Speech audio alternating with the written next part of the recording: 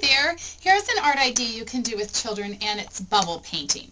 So what you'll need is some dish soap, water, and paint, okay, to get started. You're going to need some other things too, but now to make this, you'll need just any kind of dish soap you have, works just fine.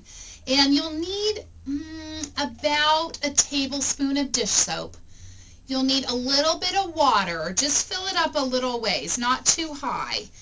And probably about 2 to 3 tablespoons of paint.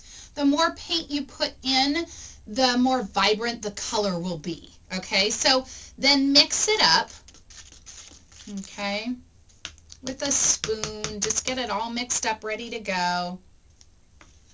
And then mix up the other one. Now, what you'll need is a straw. Your child will need 1 straw. Now, of course, tell them when they're doing this that they're not sucking up the paint. They're blowing through the straw to make bubbles, okay? Now, what you'll also need is some paper.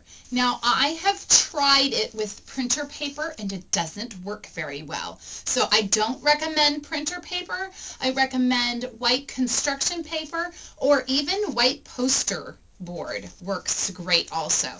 So you can cut out, now I cut out like a kite shape. You could cut out a balloon shape.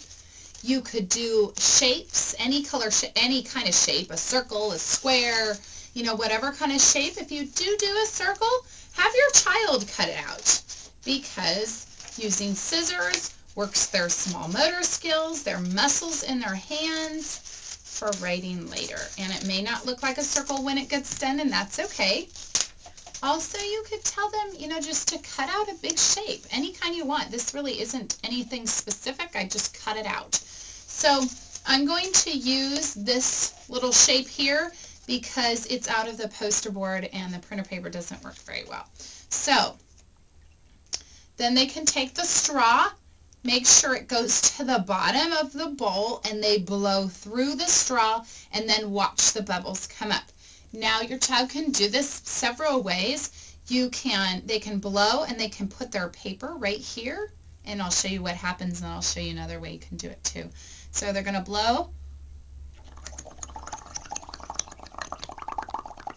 and then the paper is kind of popping the bubbles onto the paper. And then when you lift it off, you can see on there the print that the bubbles left behind, and also the color. Now they could also do it like this. And just keep on blowing. And the more they blow, the bigger the bubbles will get, and it's just really cool. And then press down onto it like that, and then they'll have more bubbles. And then they can change colors and keep on doing it